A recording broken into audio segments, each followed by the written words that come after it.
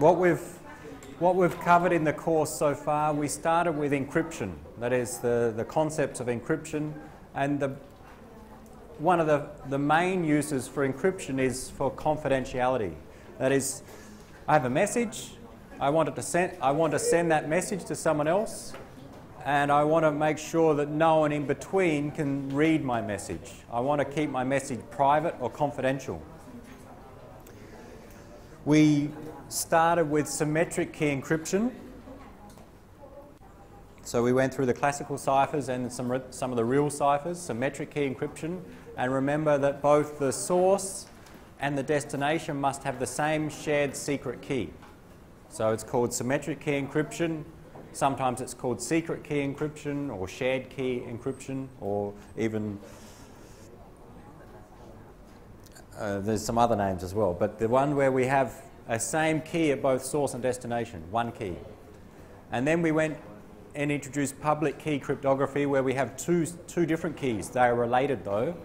The keys are generated and related, and we can use them in opposite order in some cases, where we encrypt with a public key and decrypt with a private key, or the other way around. Encrypt with a private key to sign a message, and to verify, decrypt with a public key.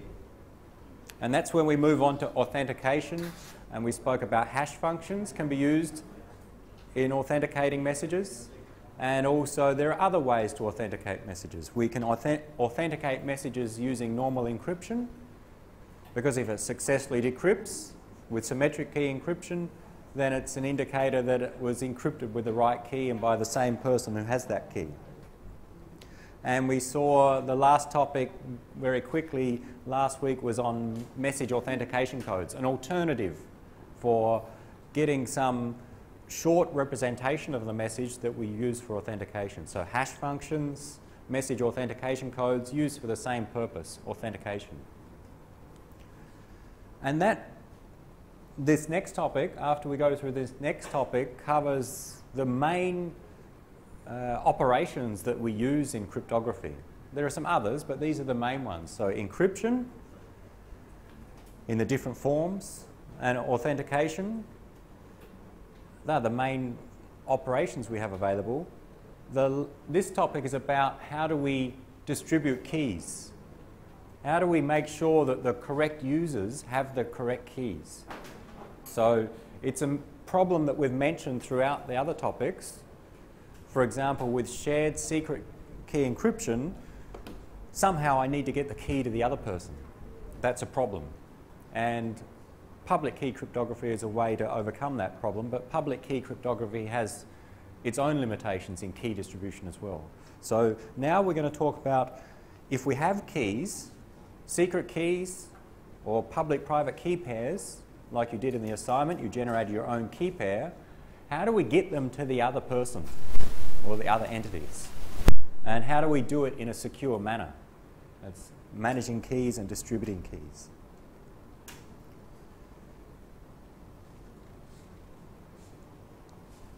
And we'll go through some general concepts with key distribution and some issues, and then we'll go through some different cases. One, as you see, it's not so clear here, but we'll see that we'll look at if we've got symmetric key encryption.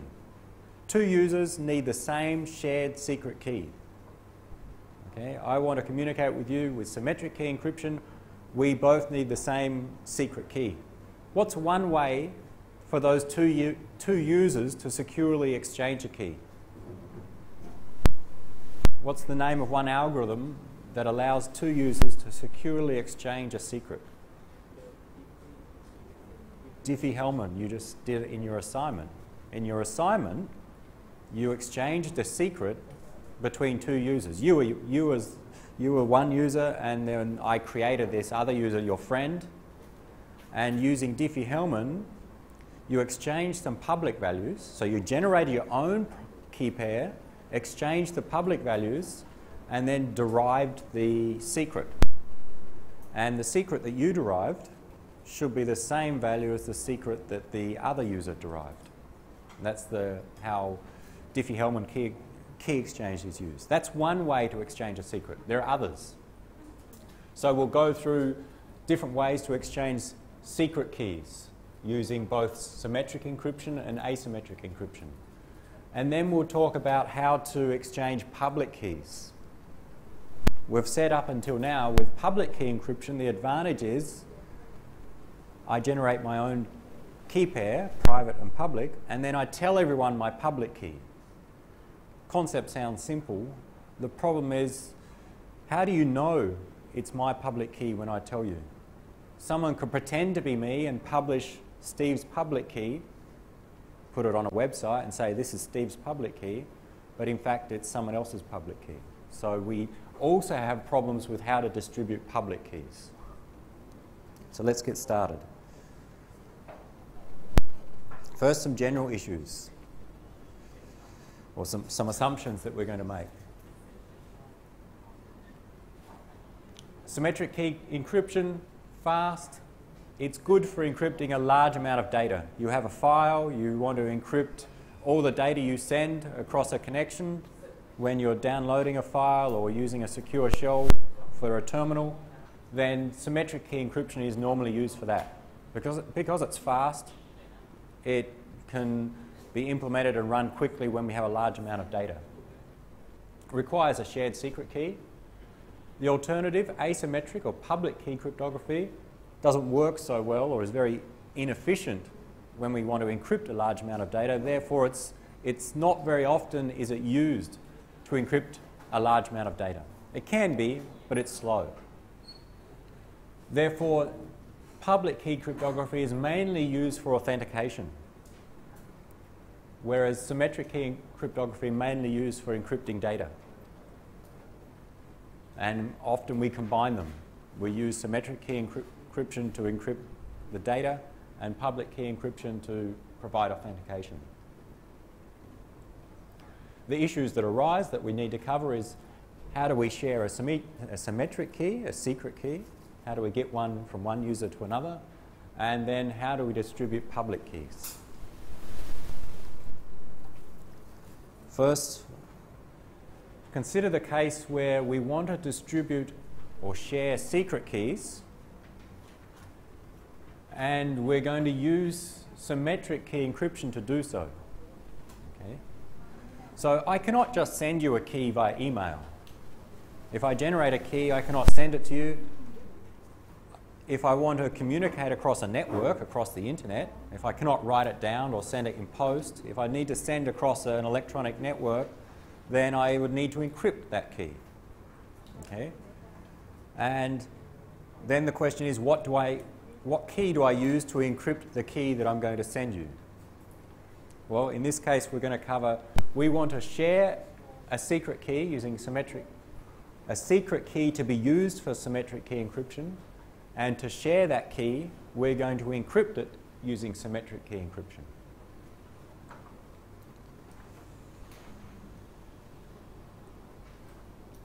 So the issues, or how do we do that? What's our aim? Two entities share the same secret key. That's what we want to achieve. Now, one of the principles that we'll introduce in this topic is that we don't want to use one shared secret key forever. Okay? That is, two users exchange a secret key. We communicate for a day using that key, encrypting our data with that key. For security reasons, it makes sense to change that key on a regular basis. Do not use that same key for the next 3 years. Why? Because the more times you use that key, the more opportunity the attacker has for trying to discover that key, either using a brute force attack or using some other analytical attack, or just trying to find your key via other methods of seeing what you've written down on a piece of paper and so on. So a general principle is that you don't want to use a key for too long. You want to change keys on a regular basis to make it harder for the attacker to try and find your key. Given that, how do we exchange a secret key? Different options, and some of them are related. 4 options listed here. First one, A physically delivers a key to B. Okay? I want to communicate with one other user. I write my key, I select a key, I write it down on a piece of paper, and I give it to that other user not via the network. So I physically give them the piece of paper or somehow deliver the key to them physically. So we do not send the key across the network, okay, in that case, by physical delivery. Possible, very inconvenient. It's okay if I want to do it to communicate with a group of students, we could do that. But if I want to communicate with people on the other side of the world across the internet, it's not very convenient. And especially if I want to communicate with people now, right now, rather than having to wait a week to send by post, then physical delivery of keys is not very convenient. It's time consuming and it consumes a lot of effort. But it's possible. An alternative of that is that A and B want to share a secret key. They both need the same secret key. An alternative is to involve a third party, some other user, C, and get them to deliver the key. So, for example, in our class, let's say all the students want to communicate securely. So one student, A, needs to exchange a secret key with another student, B. Rather than going direct to the other student, what you could do is that one student comes to me, the third party C, and I give them a shared secret key. And when the other student wants to communicate with that one, they come to me as well, and I tell them the key that I gave the other person. Okay, so I, the third party, distribute the keys to the end users, those that want to communicate. That can be more convenient in some cases, say in an organisation, to have some third party, some central entity to manage the keys and to distribute them. Still involves physical delivery though. Okay? It's done not over the network but via some other means. Then the next two, option 3 and 4, related, in fact, depend upon the previous ones. If A and B already have a key that they've shared, then they can create a new key, encrypt that with the old key, the one they already have, and send it securely across the network. Okay?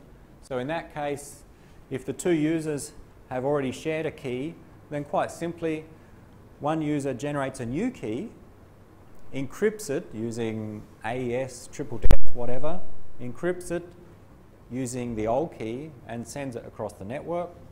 And even if someone intercepts that on the network, they will not be able to see the new key because they don't have the old key. Okay?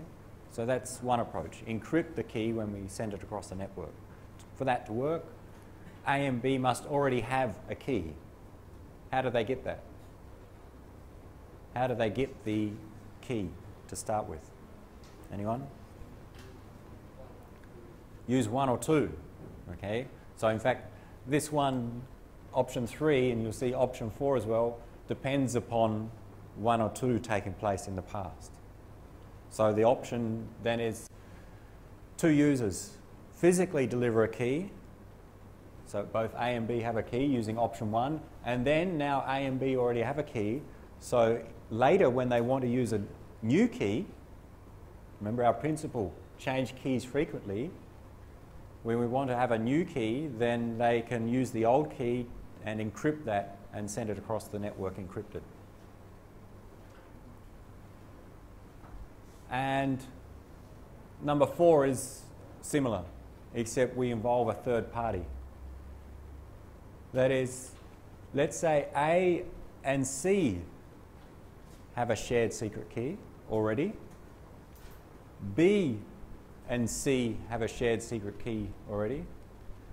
Then when A wants to communicate with B, then C, this third party, can generate keys and send the same key to both A and B securely across a network.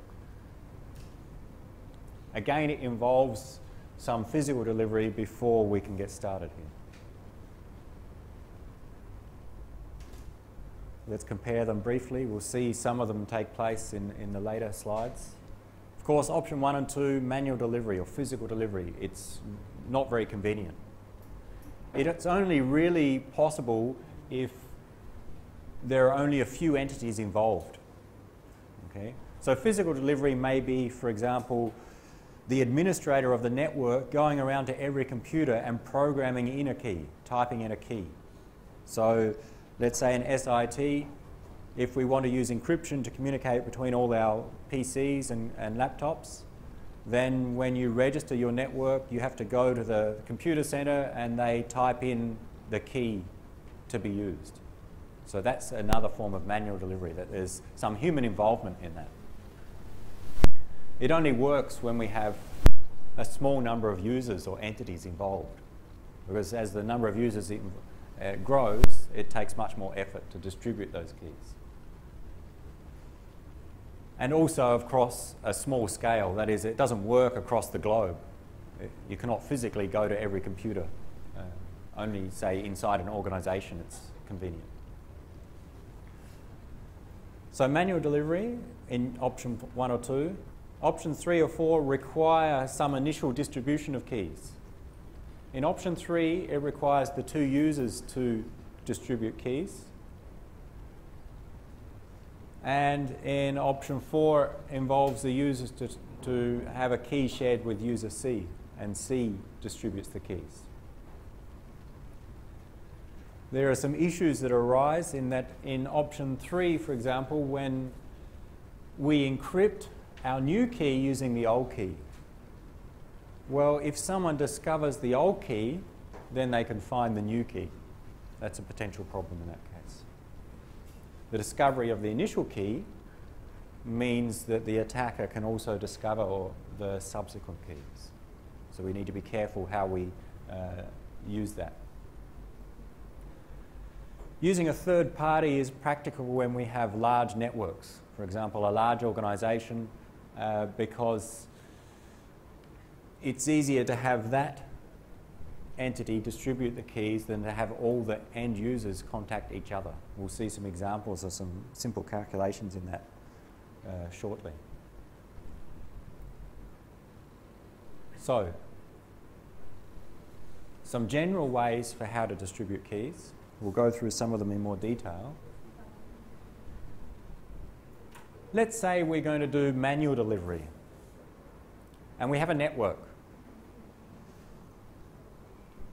Then one of the questions that arises is, where do we perform the encryption if we want to securely communicate across that network? We'll describe these two. We'll use this example network as to describe them. So this is a picture of a network. We have 10 hosts, the squares, A through to J. 10 computers in this network, small network inside SIT, for example. And some switches connected together and some routers. Okay, so a small network, not very realistic, but just we'll use it for our example. So we want to communicate between the hosts in a secure manner. That is, when A wants to communicate with J, for example, there's an application on computer A, wants to send some data to the application on computer J, we want to make sure that that data is encrypted. So that if someone comes into our network and listens, tries to intercept the packet sent across this link, even though they can intercept the packets, they shouldn't be able to obtain the data. That's our goal. For example, here's our network. Let's say these links from CDE to the switch are actually wireless links using wireless LAN. They're not cables, but a wireless link. So C, D, and E are laptops, and the switch is some wireless access point. Therefore, when E sends some data to someone else, they send it across a wireless link to the access point, this switch here, same as my laptop sending wirelessly to an access point. It's very easy for someone to be sitting outside and to intercept and receive whatever I send. Whatever E sends across the wireless link, it's very easy to intercept all all of those messages. Similar with a wired link, it's a bit harder to intercept, but it's possible. The difference with a wired link is that you need to be physically nearby to intercept. So let's say the wired link from this PC that goes into the socket on the wall and goes to a switch downstairs. Downstairs, it's upstairs. No, it's same floor, two rooms down in the computer center. So it just goes down there. How do you intercept what I send from this PC? If this is PCJ, how do you intercept it? What are you going to do? You're an attacker, malicious user, break into our network. What do you need to do to intercept the packets that I send? It's across a wired link. Cut the wire, okay. All right. Yes, basically. Let's say you've got your own laptop, you sneak into this building or a nearby building, and one option is this blue wire here, this LAN cable. If normally we send our packets across here, if you can put a device, cut the wire, and put a device in the middle that takes a copy of everything that's sent across there and sends it to your laptop, then you've intercepted everything that this computer sends. So it's possible, except you need physical access to this network to do so. Whereas with wireless LAN, it's a bit easier because with wireless LAN, I send to the access point, but my signal goes everywhere. You can sit outside, possibly even downstairs in the cafeteria, and intercept my messages. We want to stop that. Here's our network. Assume an attacker can intercept along any link. How do we stop them from accessing our data? That's the question. Well, we use encryption. We encrypt our data. When E sends data, it encrypts it so that even if someone intercepts across the link, they cannot see the contents of the data.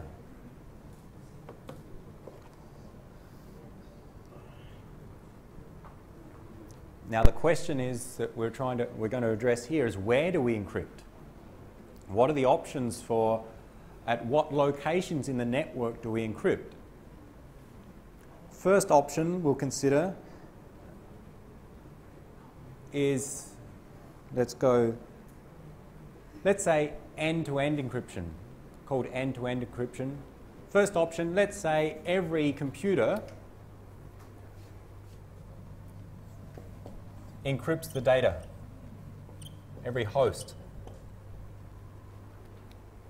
For example, when E wants to send to J, E takes the message that they want to send to J, they encrypt it using AES, RC4, whatever they choose, assuming they've distributed keys. We'll come back to that in a moment. They encrypt it, they send it across this link to the switch does its normal job of sends it to the router, to switch 4, router 4, switch 6, and it arrives at J, and J decrypts. Okay? This is what we call end-to-end encryption, in that it's the end hosts, the 2 points that are communicating, that are doing the encryption and decryption. So that's one option. Another option is that have encryption being performed across every link. So E wants to send some data to J. What happens is that the LAN card on E, when it has that data, it encrypts the data, and it encrypts it with a key which is shared with switch 2. Encrypts the data, sends it across the link to the switch. Then the switch decrypts the data, gets the original data back, the plain text, and then the switch encrypts it again to send across the next link to router 1. And then the router 1 decrypts and then encrypts again to send across the next link. And we keep going until switch 6 receives the data, encrypts and sends across the link to J. J, the LAN card, decrypts and gets the original data. That's link level encryption.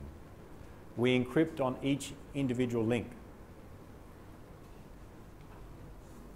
Which one do we use? Well, what are the advantages and disadvantages of each?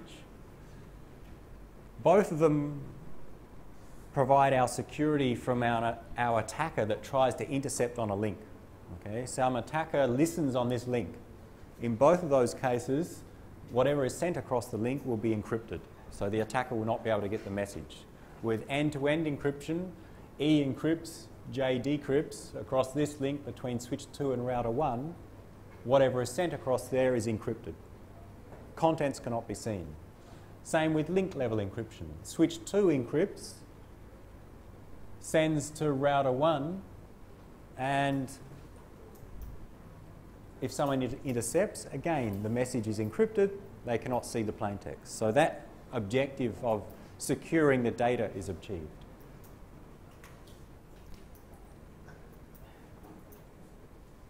How many keys do we need if we use link level encryption in this case? So with link level encryption, each endpoint of each link must exchange a secret key. E to send to switch 2, both E and switch 2 must have one shared secret key. Okay. How many keys are needed in the network? Not just for the path from E to J, but assume anyone else wants to communicate as well. So how many keys are needed if we use link level encryption? Someone's got 20. I can't remember the answer. Anyone? Where do you get 20 from? The number of links. Okay? You count the number of links. And if you count, I can't remember how many, 1, 2, 3, 4, 5, you count all the links and 20 links there. For every link, each endpoint of that link has a shared secret key. So E shares a key with switch 2. D shares another key with switch 2, a different key. And C with switch 2, and also switch 2 with router R1. So there are 4 keys shared there.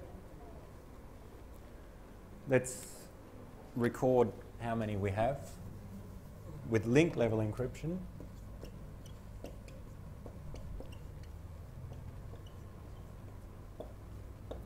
in our example network, we need 20 keys.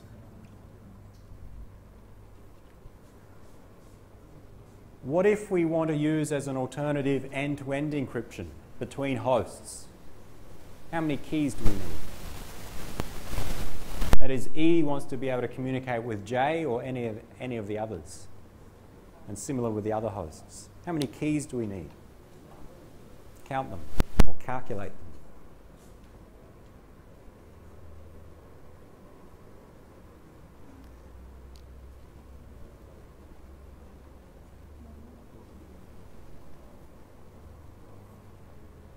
Anyone have an answer? But for end-to-end encryption between the hosts, we'll come to another special case later between applications, but between hosts. End-to-end between hosts. How many keys would we need if we use this approach? Someone's got 25. I don't think it's enough.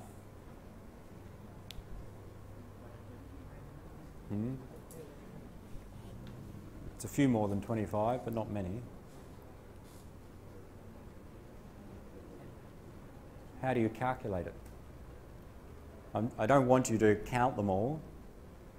You could, but what do you consider? Consider there are 10 hosts here. A through to J, there are 10 computers. So how many keys does A need to share with other hosts? A with B, A with C, A with D, up to A with J. So there's 9 keys there. What about B with others? B needs to share nine keys with others, but in fact one of those keys is shared with A, so we just count 8 keys. And C, there's a key shared with A, there's a key shared with B, plus 7 others. And then add them up for the rest. And what's the answer? Not factorial. 45 in this case. You add them up. 9 plus 8 plus 7. And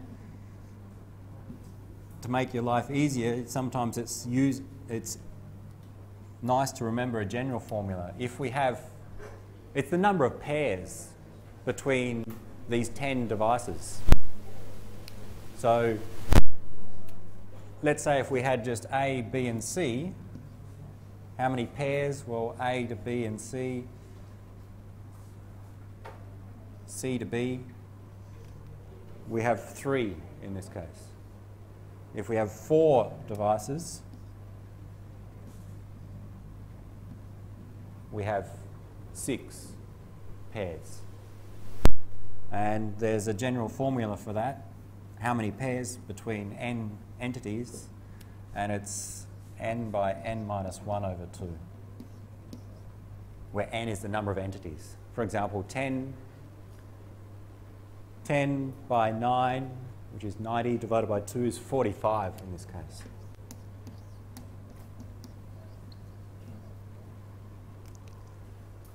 So if we used end-to-end encryption for this network, we'd need to share 45 keys.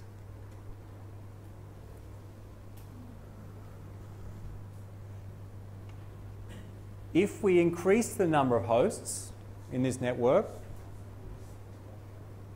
from 10 up to 20, if we had 20 hosts, we'd need, what is it, about 200 keys. 190 keys, I think. 20 times 19 is 380, divided by 2 is 190. If we had 20 hosts in the network, let's say more hosts attached to this switch 2, another 10 hosts attached to switch 2, with end-to-end encryption we'd need to share 190 keys.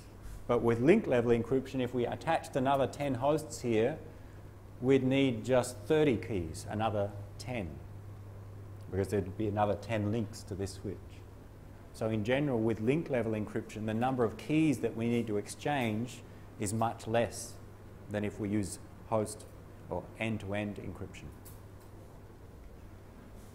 And that's the advantage, or an advantage of link-level encryption.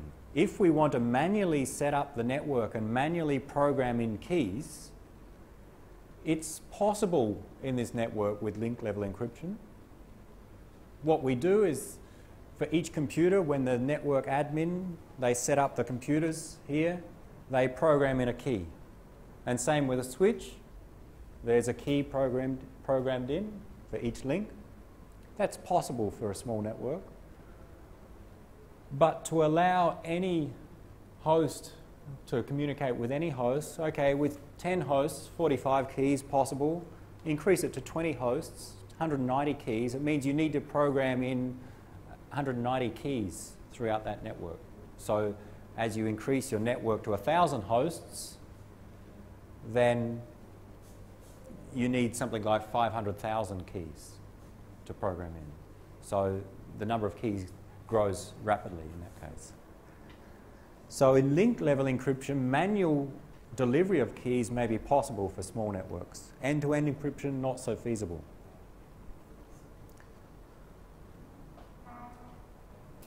What's the advantage of end-to-end encryption then? Link-level encryption has this advantage of you don't need so many keys to be distributed. Why would we use end-to-end encryption?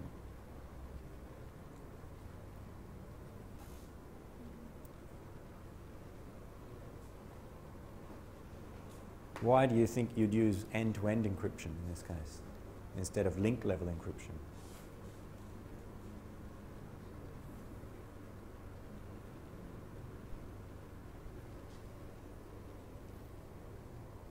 Advantage of link level, less keys, that's a good thing, but there's a bad thing. Anyone? Think about what the steps are to send from E through to J. With link level encryption, take your data at E, encrypt, send it across the link, decrypt at the switch, get the original plain text, encrypt it again, and send the ciphertext across the next link. And do that at each device. correct? Two things. At each device, we need to encrypt and decrypt, a performance issue. That is, at the switch, we need to decrypt and then encrypt again. That takes time. And then at this router, we decrypt what we receive and then encrypt again with a different key to send across the next link. So performance is an issue. With end-to-end encryption, we encrypt at E only, and only decrypt at J. What else? So performance. Security, because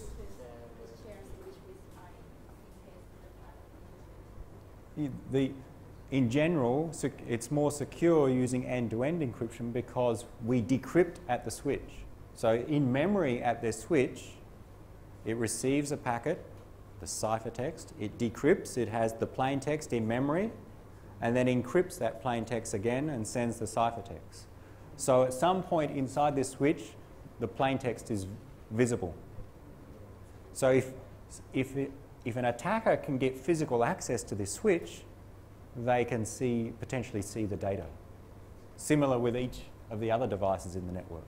If the attacker can get physical access to the devices, they can see the contents of your plain text. So that's the bad thing about link-level encryption. If we can secure the devices, then it can be a possible approach. For example, it's not very easy for you to get access to the switches in SIT because you need to go into the computer center and they have a door lock on that. Okay? So they have another form of security. But if you don't trust the people who run the computer center, in that they may want to intercept something that you're sending to someone else, then link-level encryption is not suitable in this case.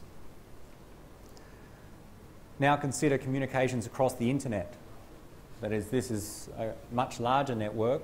End-to-end encryption, we have many more hosts, we need many more keys.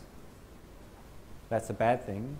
But link-level encryption, if I want to communicate between my laptop and some server securely, I must trust that all the internet service providers between my laptop and the server are using link-level encryption and that no one is accessing their switches and routers and so on. I don't trust anyone in the internet to do that. So it's not suitable for a large network, link-level encryption. It's only suitable for small networks when, for example, one organization runs all the links.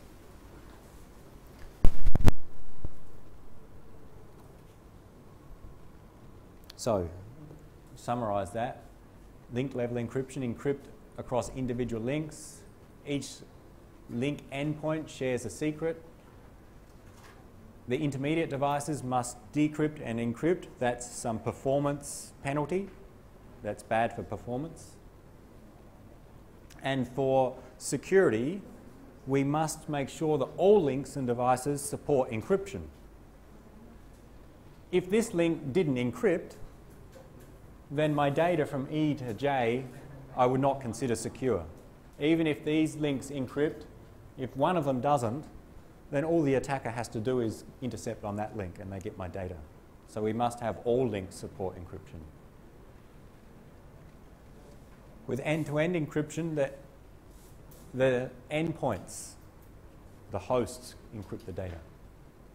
Now, the endpoints may be either the computer, the host itself, or in some cases, the application on that computer. My computer runs multiple networked applications, a web browser and an email client. Rather than my computer encrypting all data, the web browser encrypts data and sends it to a web server. Separately, my email client encrypts data and sends it to an email server. So that's at the application level. Each pair of hosts or applications must share a secret key, and hence there are many more keys needed. But the advantage is that it doesn't rely on intermediate devices for security. We don't have to trust everyone inside the network. You just need to trust the endpoints. And that's what's generally used in the internet for secure communications.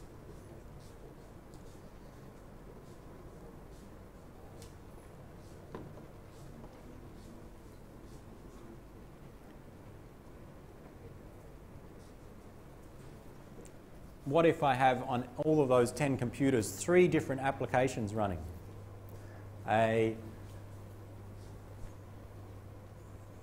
Three different networked applications. For example, one of the applications on E may want to communicate with its corresponding application on J, but at the same time, another application on E may be communicating with a corresponding application on I and someone else. So let's say there are 3 separate applications on each of those 10 computers. How many keys do we need?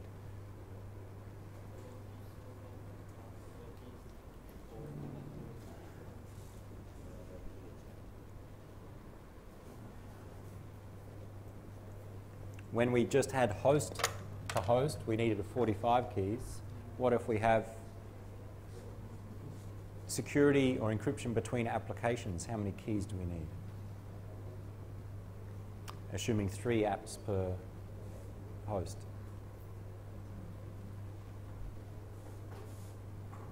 Anyone with an answer? In fact, I'll accept 2 different answers. It depends. Depends on different conditions. Anyone calculate the simple answer? 3 applications per host. We said with host to host we had 45 keys. 3 applications per host.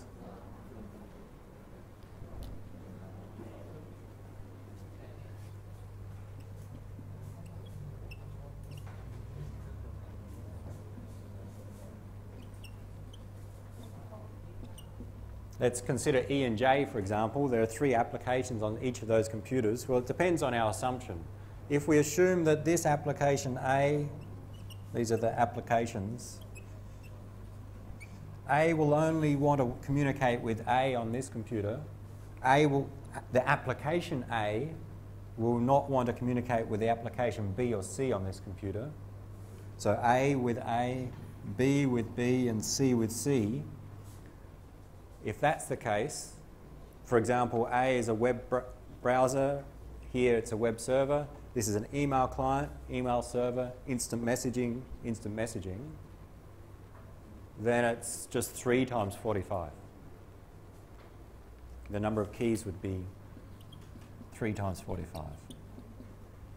Was it 135? If we allowed A to communicate with application A, B or C on another computer and also on all other computers, what's the answer? If any application could communicate with any other application, then each pair must share a separate secret key. So how many keys do we need?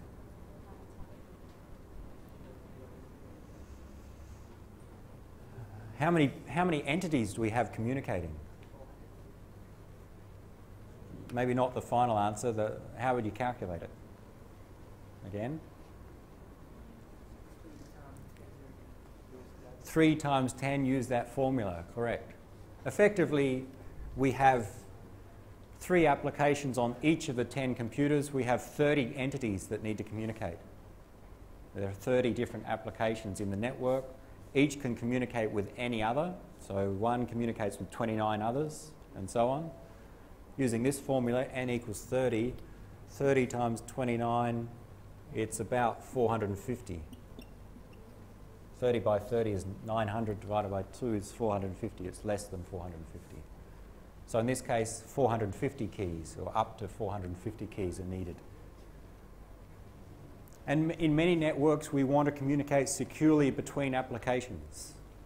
Even in this small network, if we want to allow that with just 3 applications, hundreds of keys are needed, depending upon the assumption, 135, 450. The point is, with end-to-end encryption, we cannot rely on manual delivery of these keys. We cannot rely on someone passing around a piece of paper or going to every computer and programming in each key. We need some way to automatically deliver those keys because there are too many of them. So we need some automatic key distribution.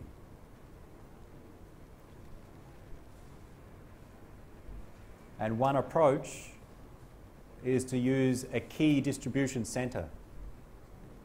Some other device in the network that all of the entities trust, so we say a trusted third party, some other entity, everyone else trusts them, and they assist in distributing the keys. And we have different types of keys. And this is common terminology for different systems. We have our data that we send between entities. So the data sent between E and J is encrypted using a session key.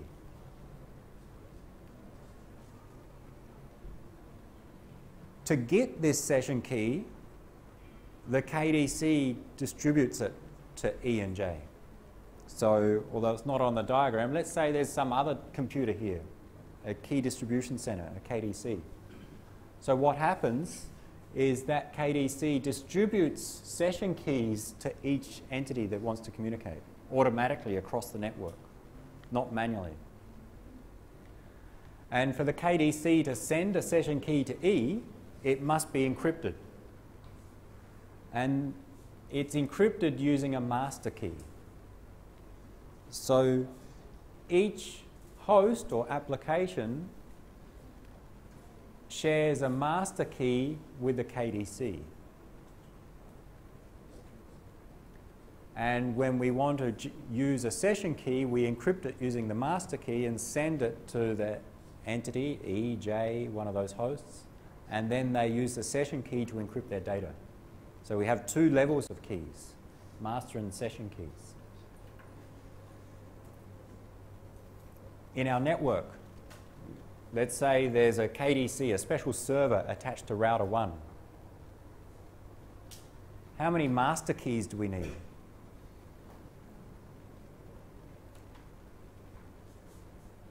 How many master keys? Where the master keys are used to communicate securely between a host and the KDC. If A wants to get a session key from the KDC, they use the master key to encrypt that session key. So how many master keys would be needed in this example? What was that? 5? No. 45? No. No. 10. 10 master keys.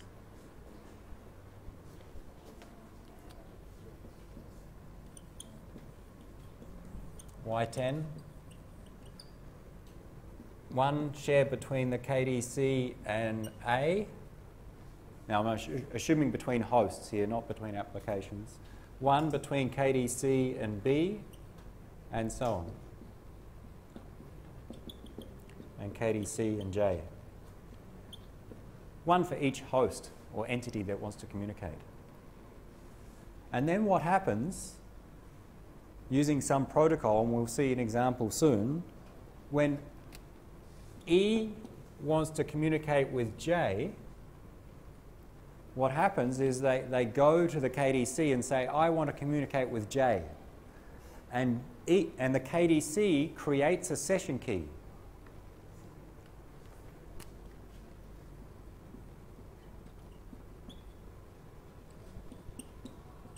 Creates a session key to be used between E and J.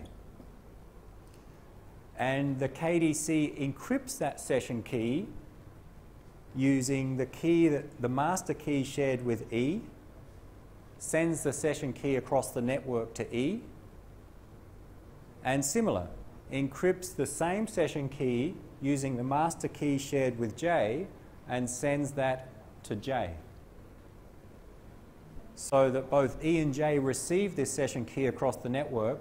It's been encrypted, so whoever intercepted any messages will not be able to see the session key. It was encrypted with the corresponding master key. So the distribution of the session keys is automatic. It's done over the network. Whereas the master keys are normally distributed manually. That is, we program into the 10 computers the master key. With manual delivery, we can do it when there's just a few number of entities involved, when there's a few keys. With session keys, it's better to automatically distribute them because there may be many session keys. In our case, in our simple case, we need 45 potential session keys. And we have 10 master keys.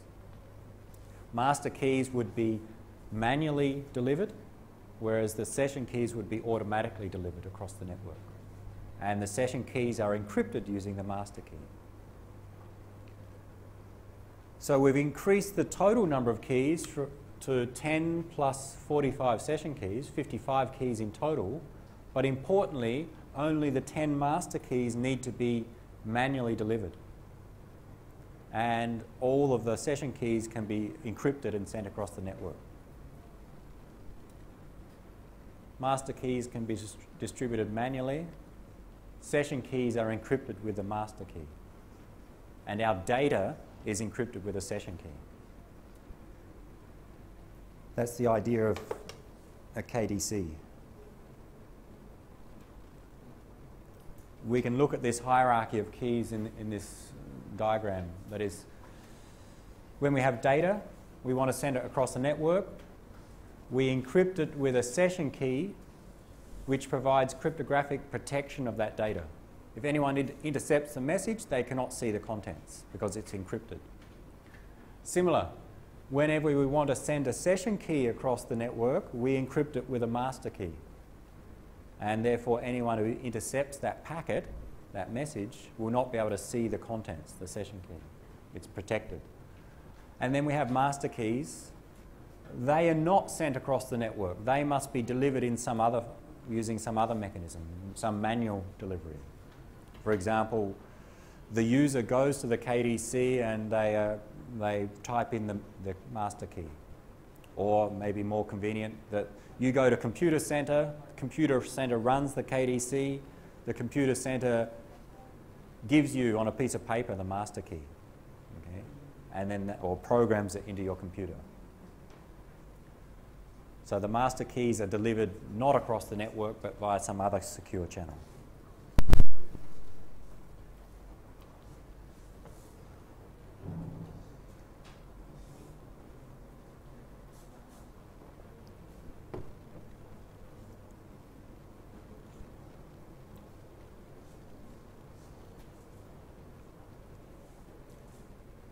And this makes using this hierarchy makes it possible to use end-to-end encryption in a network. Although we may need thousands or millions of session keys, they are all distributed automatically across the network using some protocol. It's just the master keys which are delivered with manual delivery. Here's an example of a protocol that delivers keys between a KDC and the two users.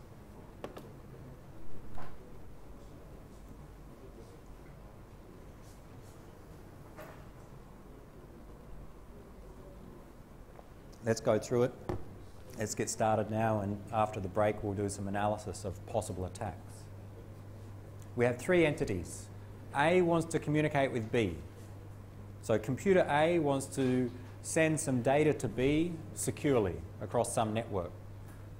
They could be anywhere in the network. They could be inside SIT's network or in the internet. So A is going to initiate some data communications to B, who's the responder. And there's this other entity, the KDC. And the KDC is trusted by A and B. And before anything happens, their assumption in this case is that there is a master key shared between the KDC and A, and another master key shared between the KDC and B. Let's record them.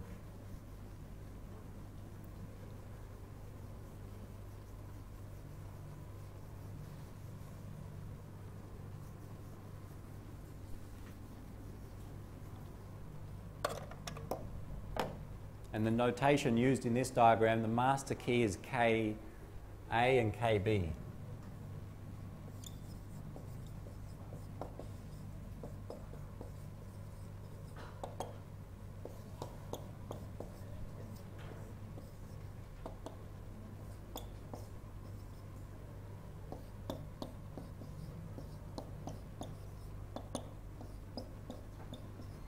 They're the two master keys. Which means, and they were exchanged before this. They were exchanged manually somehow. That is, user A went to the KDC selected a master key, stored it, and told user A. And did the same thing with user B. Different keys. A only knows its master key, no one else's. The goal is for A and B to get a session key. So what we want is a session key, and in this case called KS, shared between A and B. So when A sends data to B, they will encrypt that data with the session key. So this is a protocol that assumes the master keys have been distributed, and the goal is to distribute the session key between A and B. And there are 5 steps involved. In fact, the steps of distributing the key are the first 3, step 1, 2, and 3. The last 2 are just for some extra authentication. Let's go through the steps, and as we go, introduce some of the notation. The first thing is that, so this is done over the network, so send some special packet. A sends a message to KDC saying, I want to communicate with B. Please generate a session key for me. That's the idea of message 1. Saying, I'm user A, I want to communicate with user B, can you please create a session key and send it to me? Now, the notation given here, well, what information is needed in that message? We need something about the identity of user A, ID A. That's who's making this request. The identity of the other user that we want to communicate with, ID B.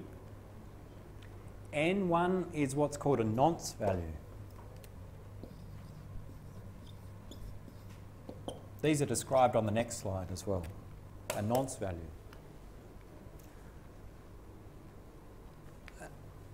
The idea, we'll see the use for the nonce as we look at attacks, but one use is to prevent replay attacks, so that we can identify this request.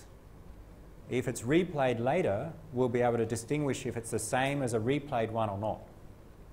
So we can sometimes think of it as some unique identifier for the message or for the request. Often it could be a random number, maybe a timestamp. So some value that should be different each time we make a request. So if A sends a request to the KDC, 5 minutes later they send another request, they should have a different nonce value. If they use random numbers, long random numbers, they just generate a new nonce, and of course it should be different. Similar with a timestamp, that something records the time down to seconds or milliseconds. So a nonce value. We'll see that come up in other protocols as well. But let's say just a random number for this example. Send it to the KDC. When the KDC receives this, they recognize this is a new request. It's not one of the old ones. It's not a replay of the old request, because they see it's a new nonce value coming from user A. And what they do is that they generate a session key, KS, and then they send back this response. So in this protocol, the KDC chooses the session key that A and B are going to use. So at the end of this, A will know KS, B will know KS, and KDC will also know KS. That's acceptable because we trust the KDC. So the assumption here is that A and B don't care if the KDC can see the contents of the messages. They trust the KDC. So the KDC generates KS and sends that back in a response. And the response really has 2 parts. The first part, and we see the E here is we apply encryption, some cipher, using some key. So the first parameter of the encryption is the key used, and then the second is the plaintext. So the first part here, and I'll write it on the board to make it a bit bigger. We encrypt using the master key of A, all of the data inside square brackets. KS, ID A, ID B, and the nonce. That's the first part of that message, message 2. This is the plain text, and it's encrypted with the master key KA. What is the plain text? The plain text is the requested data, ID A, ID B, nonce, N1, same values as what was sent in step 1, as well as the session key, the key that A and B are going to use. Encrypted with a master key KA means only user A can decrypt, okay? Because only A has KA. A and KDC, the KDC sent this message. So when A receives message 2, it decrypts using its master key, and when it decrypts, it checks the values. Do these values, ID A, ID B, N1, match what I sent in message 1? To just check that this is the correct response for the message that I sent. And also it learns the session key, KS. So after step 2, user A knows the session key. User B doesn't yet. User B doesn't know anything's happened. Message 2 comes in 2 parts. We see a concatenation here, the second part. The second part I'll draw underneath is encrypt with KB, KS and ID A.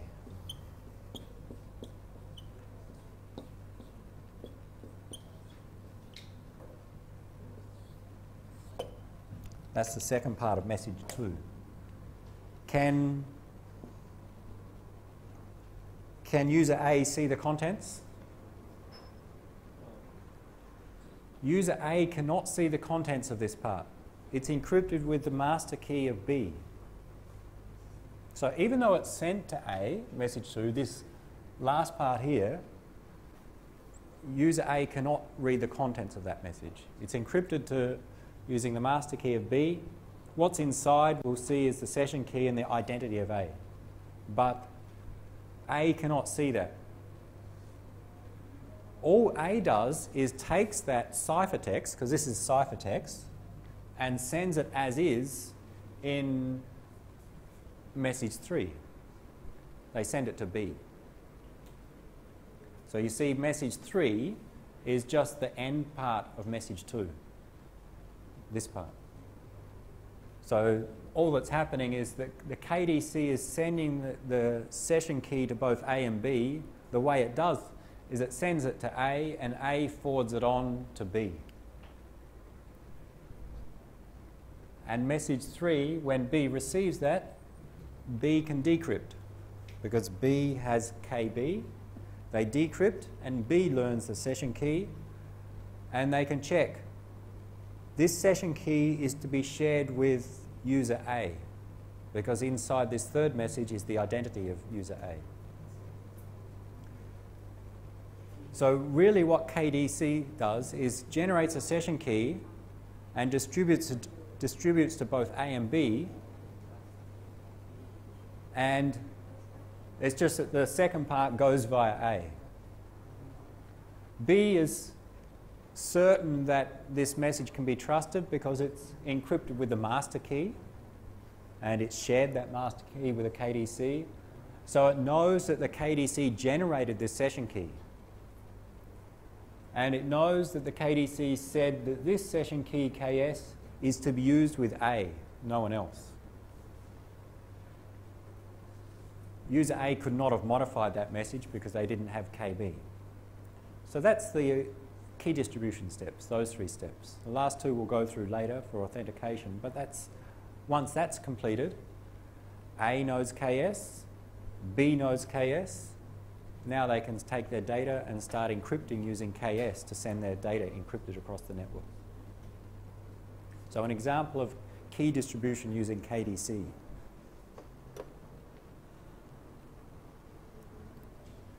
Always a question on the exam about this or something similar.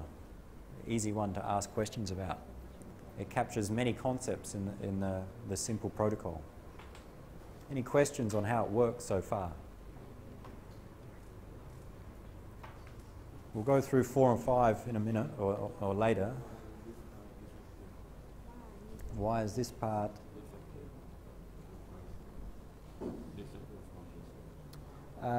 So in question 2, KDC sends all of this to A. It's in 2 parts. Think of the first part is the part that goes to A. The second part is the part that goes to B. And the idea is that inside is, of course, the session key, but also some information to indicate that this, the nonce indicates that this response, message 2, is a response to message 1. It's not a replay, or we can detect if it's a replay because user A would know the nonce value it's sent. B doesn't need this. B doesn't need the nonce value. B doesn't need its own identity. Okay, so why did we include ID A, ID B? Because they were in the first message.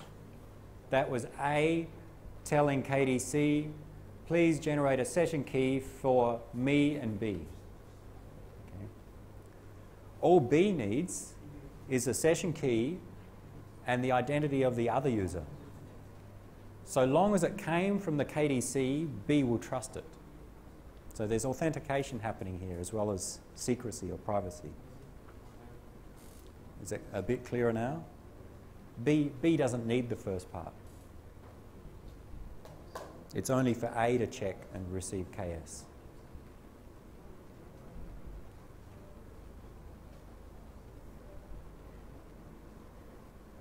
Easy so far.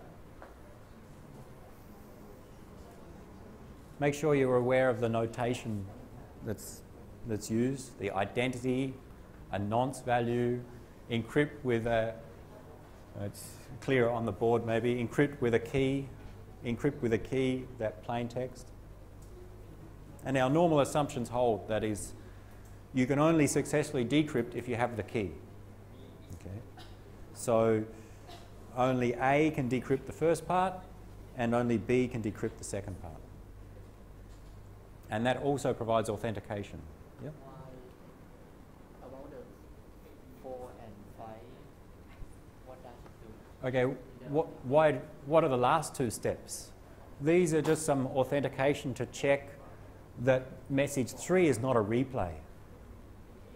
A replay attack involves an attacker taking a previously sent message. Let's say 3 has been sent to B and they've received that. There's no 4 or 5, okay? Assuming there's no 4 or 5. If 3 had been sent to B, an attacker can intercept this, but they cannot read the contents because it's encrypted with KB.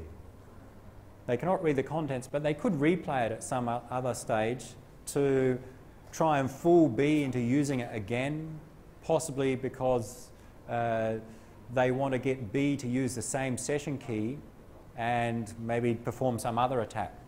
Get B to keep using the same insecure session key. So a replay attack involves resending message 3. How the attacker can take advantage of that depends on what happens after that. But what the message 4 and 5 do is allow A and B to detect if that's a replay. Because what happens, if it's a replay, what B does is responds encrypting with KS some other nonce value, N2. So B chooses a random number, N2. Encrypt it with a session key. The attacker should not know the session key. Okay? Because the session key was encrypted before, we assume the attacker doesn't know the session key. So B sends this random number encrypted with a session key. Who can decrypt it? The attacker cannot. A can decrypt it because A has the session key. But if A didn't send the first message, it will not reply to message 4. It will detect something's gone wrong. So if we don't send message 3 but we receive message 4, then that's an indicator of possibly a replay attack. If A did send message 3, B checks. It's like a check saying, did you really send this message? And A sends back a response saying, yes, I really did send message 3. And 4 and 5 cannot be faked or generated by an attacker because they involve encryption with a session key. And the attacker doesn't know the session key. The idea is that N2, some nonce value, say some random value, the response 5, you see on your notes, it's a function of N2. For example, increment N2 by 1. And there's no way for the attacker to guess what N2 was. It's a large random number. They cannot guess what it was because it would take a brute force attack. So unless the attacker knows KS, they will not be able to repeat, they will not be able to perform steps 4 and 5 to perform a replay attack. So if there is a replay attack, either A will not respond with message 5, and then B, when they don't receive message 5, will detect something went wrong. They'll detect some attack and then take some other approach. So 4 and 5 are just there to prevent an attack on someone replaying messages. Steps 1, 2, and 3 are distributing the key. If there was no chance for a replay attack, then I think steps 4 and 5 would not be needed.